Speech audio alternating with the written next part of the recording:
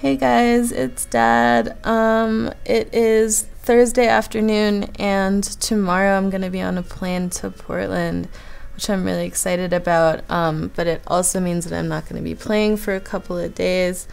I'm not going to be on the server for a couple of days. There's a possibility that another matchmaking stress test might happen this weekend, in which case you guys might get to see me actually play with someone that I play all the time,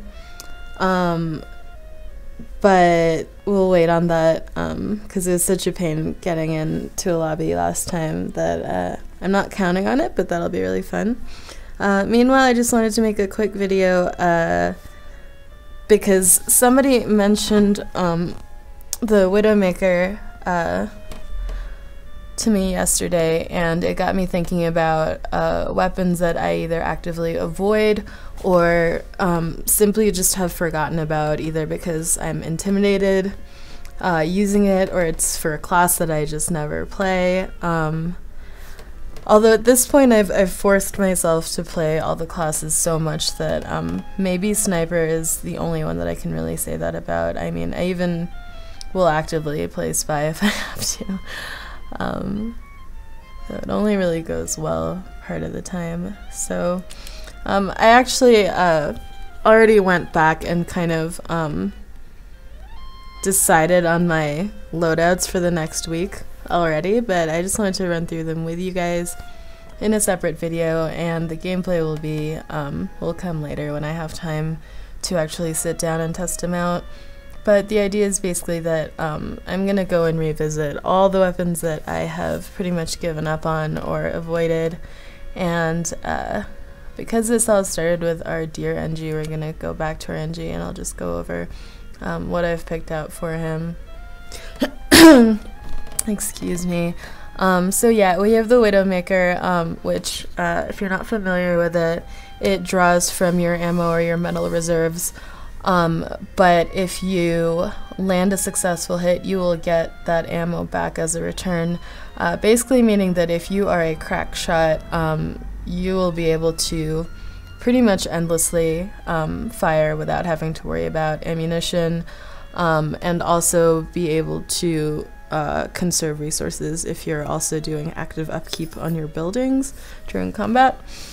So I have that equipped, and I've actually gotten a few hours in the past 2 days with it, and really not done very well, because in most cases, like if you're in the middle of upgrading or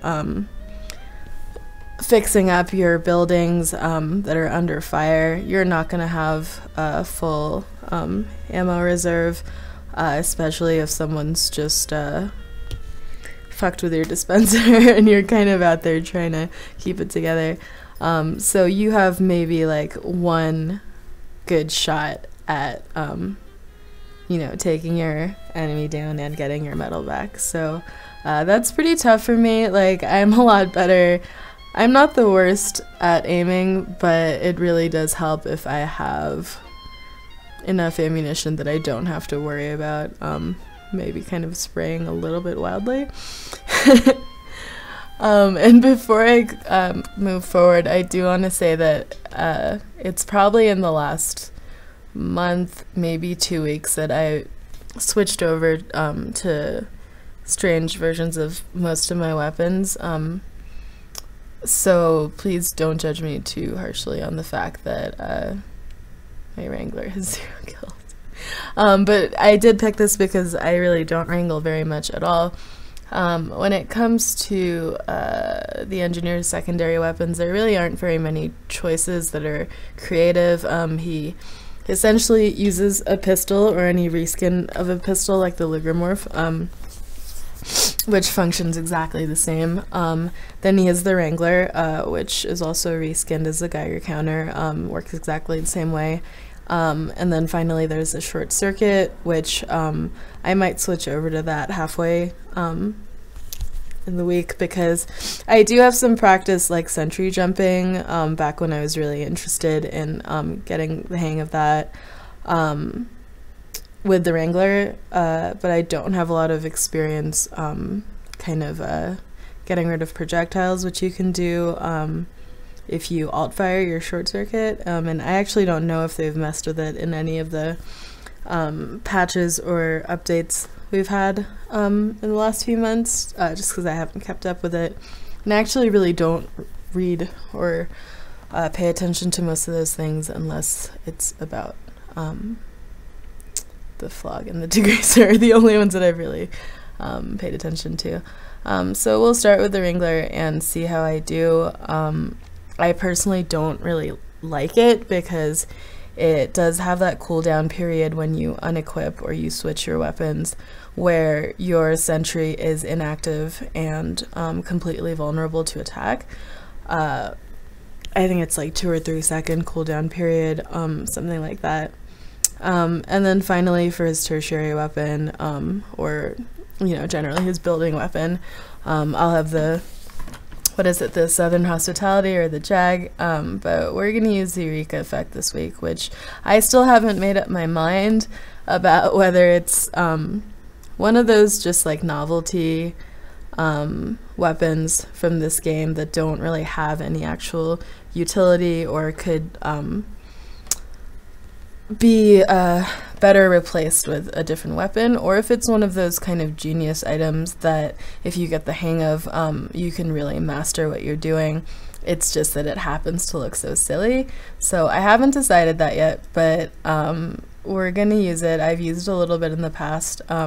What I really like is that all you have to do is set up a teleporter exit, not even get it up and running, in order for you to return to your building site very quickly. But it does have that super silly animation, and yeah, so we're gonna have fun with that. And then super duper quick, the backscatter is a gun that I use the least with I think the Force of Nature, which I had a pretty good run with for a couple of weeks and then kind of just forgot about. Those two are probably my least used primary scout weapons. The shortstop also, like the Force of Nature and the shortstop I probably juggle around a little bit, but the backscatter I never use. But I'm kind of interested to see the mini crits in action, so we'll see how it goes. And then it's almost kind of like unbelievable that whoever has this equipped won't take fall damage, and I think I've had this reaction in the past and like tested it out specifically just for that reason and then put it away because I saw really nothing that attracted me to the gun otherwise. And just every time I remind myself that this weapon exists, it kind of blows my mind that it hasn't been, that aspect of it hasn't been nerfed or in some way tweaked a little bit, or had any like kind of like modifier attached to it, like the wearer will never take fall damage if. So like I literally find that hard to believe. But TF2 would never lie to me, so we're just gonna see it in action. And then the Scout has a lot of pretty much just reskins of the stock bat, just a melee weapon that you hit things with and nothing particularly special happens, but he has a couple that does self-damage, the Boston Basher and what is it? The 3-rune blade. And then beyond that, yeah, the candy cane, like people drop med packs when they die. The atomizer will allow you to triple jump with, I think it's a negative 10 HP penalty, but I never use the strange Rap Assassin. The Rap Assassin, I think, alt fires a Christmas ornament that can cause a bleeding after effect on the recipient, same as the Boston Basher. And there's a pretty severe damage penalty, but you can't hit yourself until you bleed to death, so it's a little bit different. Soldier, I just picked this really weird combination. Like the Cow Mangler, it doesn't, I don't think, do as much damage on buildings unless that's changed and or I had that wrong to begin with. But this, the Man Melter, which I have equipped for the Pyro for this week, and what else is there? The Righteous Bison, like all of those sort of space age kind of ray shooting weapons have always like all felt so incredibly weird and unsatisfying. And I don't know how much of that is just psychological in my head, because like the sounds and the reload animations are so unfamiliar. Like I really am a lot more happy using guns that feel like guns. But yeah, I don't use this guy at all, so we'll try and fry some dudes with it. The base jumper, when I first got it, I just played with it a lot, but paired with the Market Gardener, which I'm already awful with, like I don't think I've ever landed a successful Market Garden, literally. And part of it is that I just don't try because I'm a little wimp who's afraid of failure. But also, if you pair the base jumper, which gives you a very like sleek gliding descent, with the Market Gardener, you kind of pretty much, unless you're playing with total chumps, you're removing the aspect of the element of surprise, which when you're landing like a really brutal rocket jump and kind of just like plummeting down to earth and you land that Market Garden, like it's terrifying. Back when I started playing, I didn't understand that that was a thing that people did, and the sound always just sounded to me like a backstab, and it would just get me so paranoid. It takes a lot of skill, I think, to master, in my mind, and it's one of those things, like there are a lot of things that I've practiced specifically, like before I was talking about sentry jumping, like I would go on an empty server and just practice that for hours. But Market Gardening, I've never tried it, so we're really gonna make ourselves like easy sniper bait and use the base jumper and the Market Gardener all week, paired with the worst rocket launcher on Earth. Pyro, I was saying that I rely on the degreaser so much. I don't know if you guys remember when I first got this, but it's probably maybe a month ago, and I have like a decent amount of kills on it. I think it's pretty good. The Rainblower is actually, I think, just has the exact same stats as just the stock primary, so I mean I might switch from that to either the Flog or the Backburner. I haven't decided yet, but that's what we're gonna do this week, is not use a degreaser. That's the assignment. The Man Melter, so like I know that all the flare guns, including, you know, the squirt shot and the detonator as well as the stock flare gun, have their own reload animations, which is essentially the same as the time that it takes for the Man Melter to recharge its like space age electron particle whatever business. But there's something so unsatisfying about that little click sound that it makes. I love that you can alt fire to put out your teammates, but if you pair that with a standard, any one of the standard flamethrowers, I guess you can conserve on ammo, but it's a little bit redundant, I think. It's very rare that I run out of ammo because I've reflected so much or air blasted so much.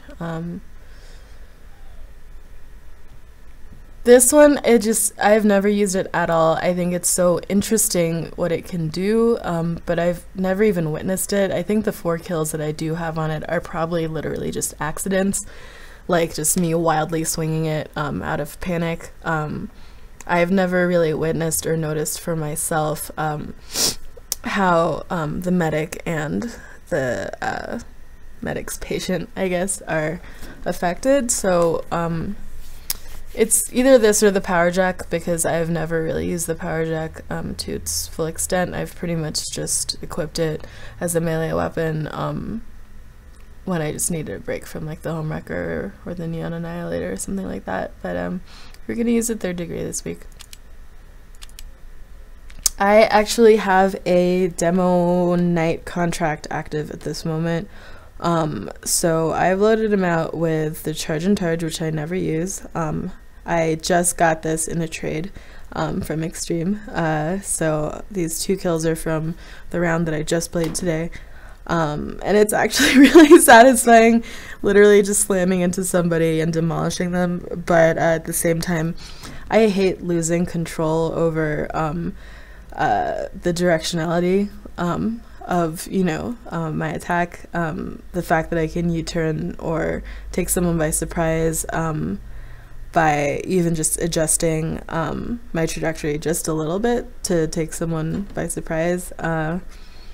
You know, when someone thinks that you're going straight for the person next to you, and then but you're really after that person. That's what I really like about the Tide Turner. So we're going to use this one instead. Gonna practice our double donking. I like the loose cannon. It's very satisfying to use, and there are really no grenade launchers that I haven't pretty much equally used, but I equally kind of don't use all of them in that I don't play demo that much. But we'll do that. The only reason I'm not using like the Quickie Bomb or the Sticky Bomb launcher, or even the Scottish Resistance, which, like the Eureka effect, I think is one of those weapons where I still haven't decided if smart use makes it a genius weapon, or if it's just some really silly idea that somebody at Valve came up with. The reason I'm not using any of the various Sticky Bomb launcher variations, much as I'd like to practice my air shots with them and stuff like that, is because I have a demo night contract and I would like to be able to charge on people. And then finally we have the half set Tuichi, which has either been buffed or nerfed depending on how you see it.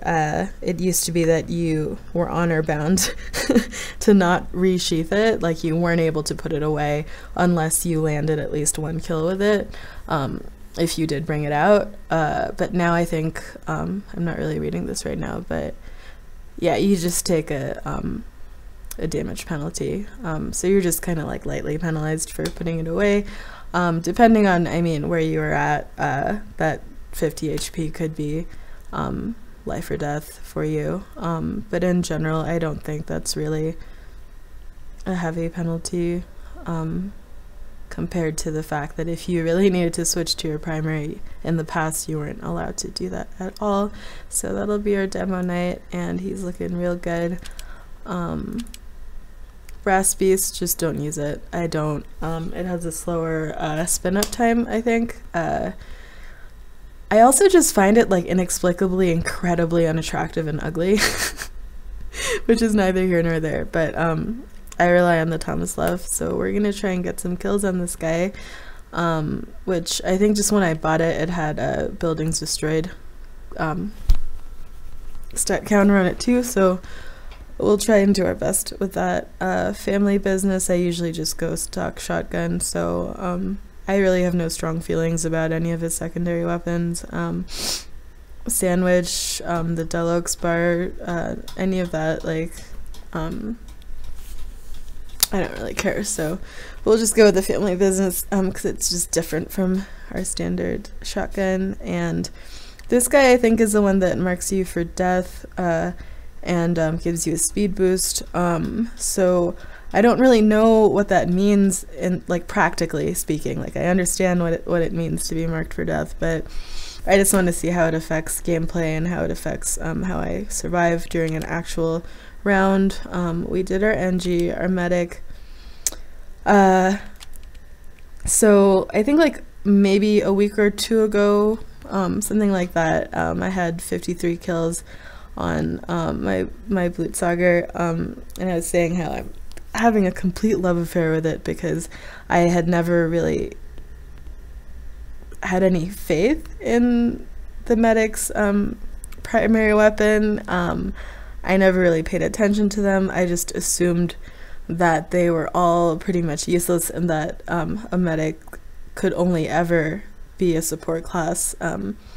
But I've kind of been excited to switch between providing support for my teammates, which obviously is my primary objective, but also when I'm left out in the cold and don't really have an option to run away, to actually practice kind of leading with my needles, my syringes, using my needles to take down what I consider pretty big targets, and it's been actually so satisfying. I have a couple of instances recorded on video that are up on YouTube of me taking down like a charging demo or a soldier, like single-handedly with a syringe gun and with my Blutsager, and it's been really great. So I've gotten almost 100 kills in the last week with this, and I don't know really if that's a lot or a little, but for me that's a lot, especially given how little I've used the medic primaries in the past. But so this week we're going to be using the crossbow, because we never use the crossbow and you can't headshot with it, and it's very slow to reload. I like that you can heal as well as damage, so you don't really need to worry about wasting ammo guessing if someone's a spy or not, because I mean, I guess you would be healing the disguised spy. I don't really know, I haven't paid attention, but in any case, it goes to some use either way. I don't know if any of what I just said made any sense, but that just goes to show you how little I really understand how the Crusader's crossbow works. And out of all my mediguns, which I circulate through pretty evenly, the Vaccinator is the one that I use the least, and this is probably the third weapon on top of the Eureka effect and the Scottish Resistance, where I feel like it's more of a concept piece, you know? Someone was like, hey, wouldn't it be cool if instead of one Uber there were 4 mini Ubers, and instead of just being a medigun you could, you know, spam the reload key in order to switch between resistances, damage resistances, and basically make the medigun an incredibly complicated piece of machinery. Yeah, that'd be a really cool idea, someone said at Valve. So that means we're gonna use it, and I usually have the Uber saw. I don't use my saw much anyway, but if I'm attempting to do, like, you know, the medic duo Uber chain, I just have the Uber saw equipped all the time. The Vita saw I've used a few times. I get it, I get how it works. The amputator, I'm just gonna taunt with it all week.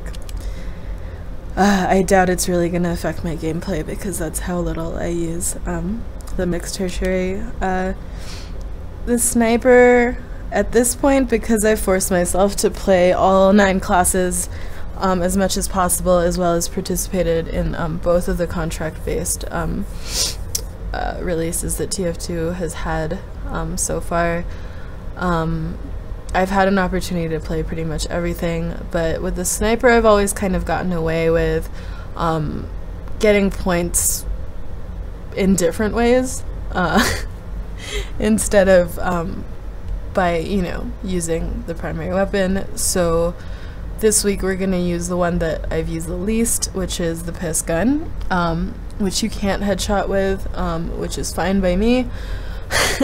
It takes the pressure off of needing to headshot. And then on top of that we'll use the danger shield, which I never used, and people talk about how it used to be better. I just don't listen to them because I really just don't care, and I hate playing sniper so much. Although in a fit of reminiscence I did go back and look at my little one moment of glory as a sniper, where I landed like 3 headshots and got like 5 kills in one lifetime and whatever. There's like a clip of that way back when, and it gave me a warm feeling, but still not really gonna play him if I don't have to. And then the spy, I'm gonna switch from the standard ambassador, which is kind of seen as like the king, I feel like, just because it can headshot and people love the idea of headshots. But I actually really love the crits that get stored on the Diamondback, and at the same time, I don't really get how that works, kind of like how I didn't really get how the Frontier Justice worked until probably this past month when I forced myself to use it.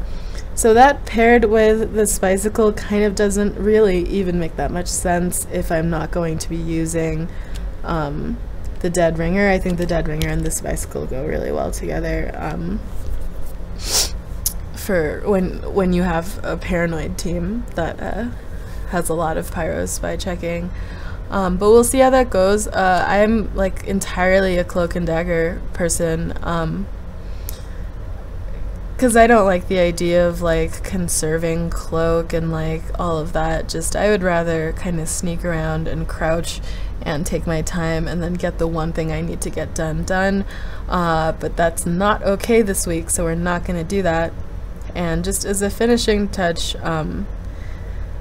for the 4th weapon slot, the spy only really has 2 options plus a bunch of reskins, which is either the sapper, which, you know, you can get the talking Wheatley dude, you can get, I don't even know what this is, I kind of hate it and I'll probably get rid of it. But the red tape recorder actually, I think, unless they've changed it, works differently in that instead of kind of disabling and fizzling out the NG's buildings, what it will do is basically just reverse the building process.